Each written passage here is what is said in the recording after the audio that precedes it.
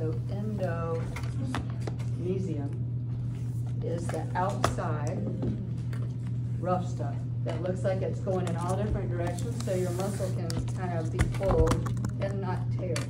The skin, the sarcolemma, is this pink stuff.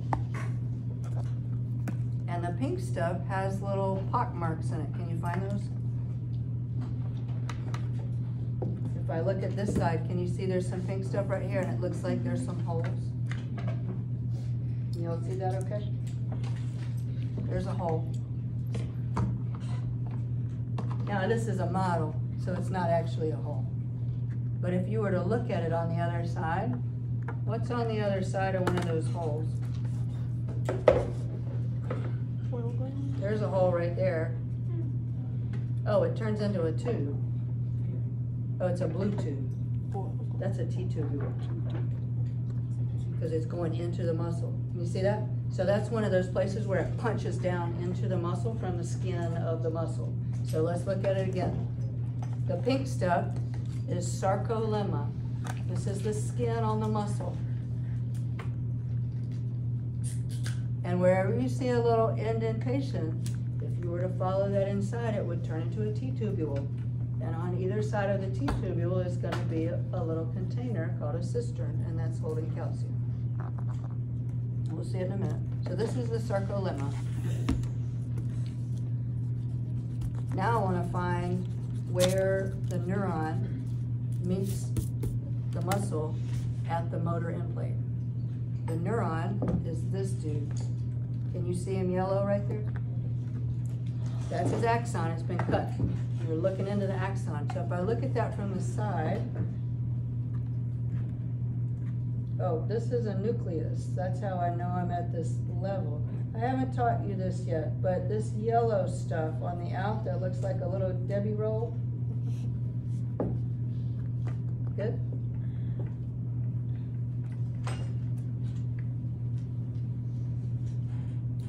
Here's an axon. It's transmitting a signal. Are your electrical cords at home insulated or not? Why? So they don't arc. That's a good idea. Does it also make sense that insulation would make the signal go faster? Yeah, because it insulates the signal. I've got I've got sodium coming in, and I would like the sodium when it gets in to not leak back out. So I insulate it. So I'm going to wrap something around it to insulate it. That's what this thing is.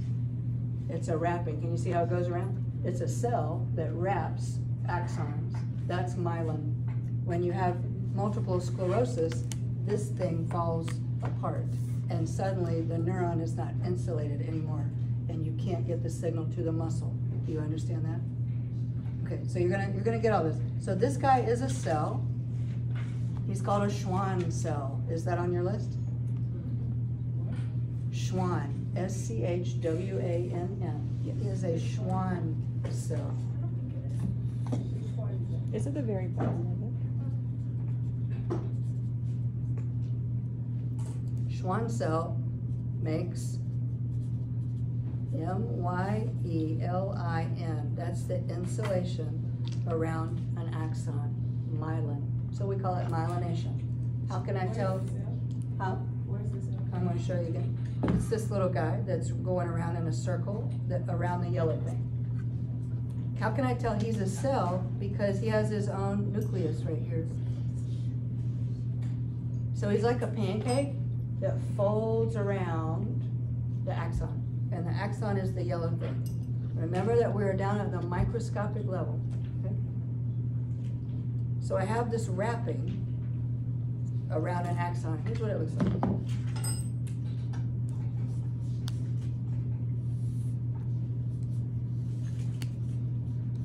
Does it look familiar? If you wrap it, the wrapping is right here.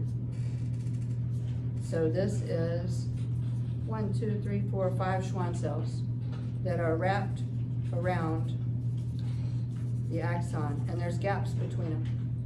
So this is a Schwann cell.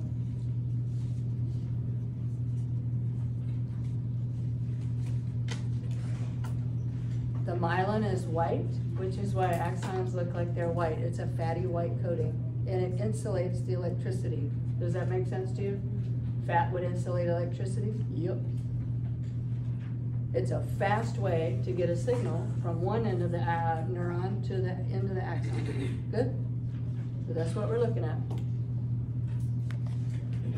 Okay, so far I have an axon wrapped by a Schwann cell. And that Schwann cell looks like a hot dog. What? It looks like a finger like this. Yes, I like to think of it as a little Debbie roll. Okay, here's that axon continuing, and there's a Schwann cell. Here's the axon, and now the axon is above the folded looking thing. Here's the folded looking thing. What's that called? That's the motor end plate.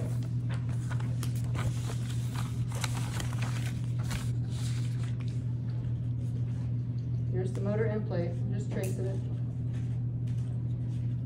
These little white things inside the axon that are waiting to be released, we colored them green, but those little white balls are vesicles of what? Acetylcholine. Acetylcholine. What's the blue space between everybody? What's the space between the neuron and the motor end plate called? The synaptic cleft. So the little white things are the vesicles waiting to be released into the blue space to go across and hit the motor end plate. Do you know where we are? The blue is the synaptic cleft. That's the space. It's just a space. Good? If you go in even further, maybe it will focus it, maybe it won't.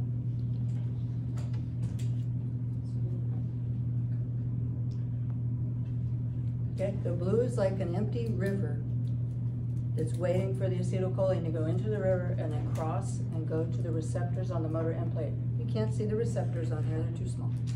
Good? Everybody know where we are? This is the neuromuscular junction. This is where the neuron meets the muscle.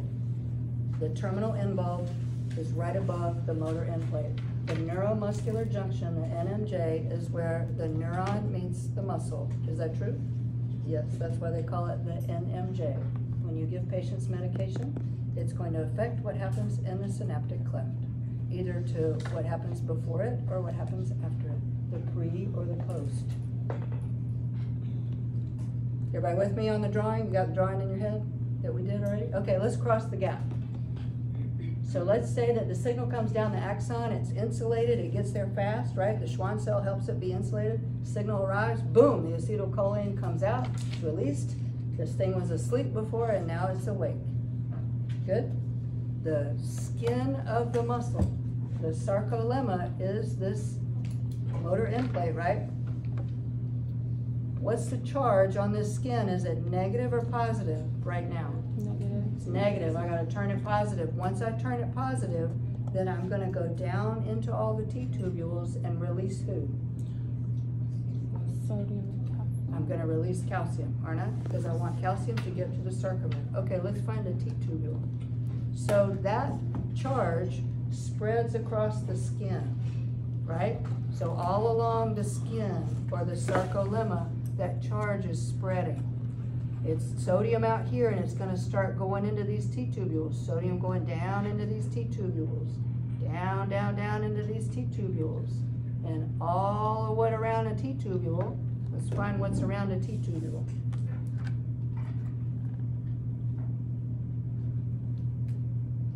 On either side of a T tubule, there's this kind of tan looking thing.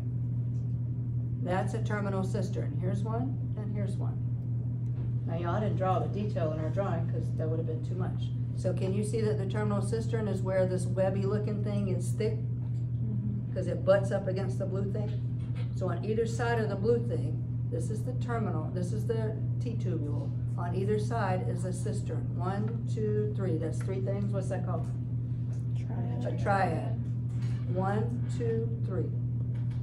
Three things, a terminal cistern, a T-tubule, a terminal cistern. 1, 2, 3. This webby looking stuff is what's called the sarcoplasmic reticulum. Do you remember endoplasmic reticulum? Remember there was a smooth and a rough? This is smooth. It's where calcium is stored. In a muscle, it's called the sarcoplasmic reticulum, right, for flesh, instead of the endoplasmic reticulum. It's the same stuff. So where it gets thick, up against the blue thing, that's a triad. Now, is everybody with me? You gotta just identify the parts, that's all, on this thing. So I have got my sodium coming down these T-tubules to release the calcium out of these guys. Who's the calcium going to? What's the name of the functional unit? The sarcomere, right? I want the calcium to come out of these sarcoplasmic reticulum, these terminal cisterns, and go into the sarcomere. Let's find a sarcomere. I see bands. You see bands? Is the Z disc a light or a dark band? It's light because it's which filament is in there? Actin or myosin? Actin, right? So let's find two light bands. There's one and there's one.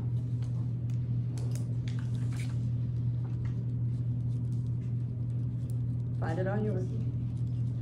Here's a light band, and this is a Z disc, and this is a Z disc. Let me point that out with 2 pointers. My instruments are on a Z disc and a Z disc. Everything in between them is the sarcomere. Good? Why is this one dark? Because this is the M line. And what's overlapping right here?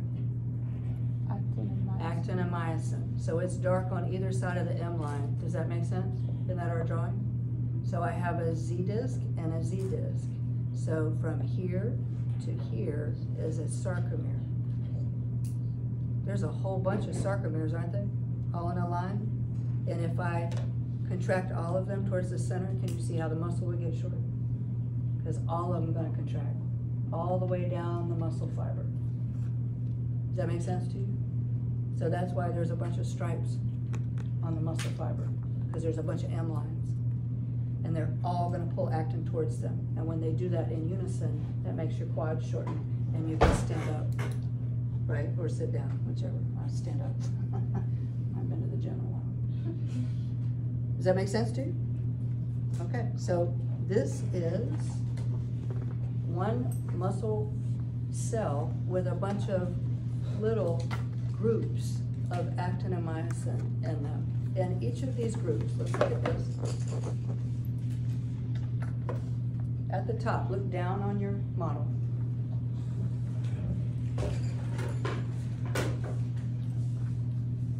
This round thing right here, this whole thing, is called a myofibril. Is that on your list? Yes?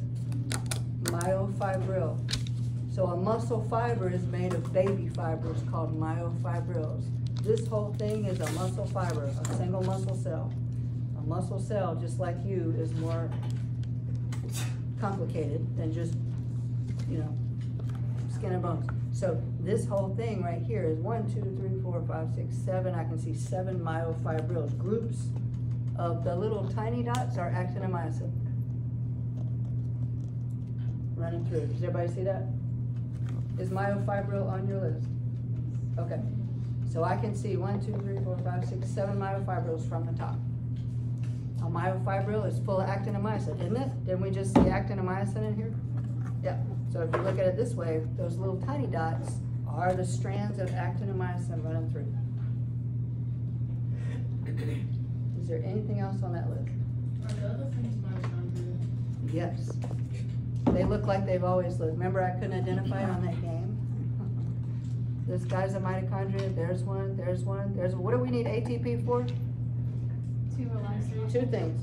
To relax the muscle, to break actin and myosin up, right? Myosin's good at that. Myosin's an enzyme, and he's going to break ATP up and turn it into ADP and a phosphate. And also, I need ATP to do what?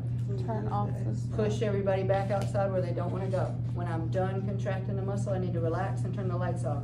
So that's going to cost me money, because I'm going to push all that sodium back out, all that calcium back up into the cisterns, and I'm going to pull all that potassium back in. Everybody good?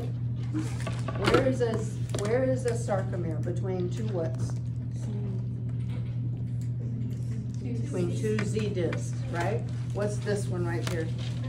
M line. So this dark band, do you remember what that letter was?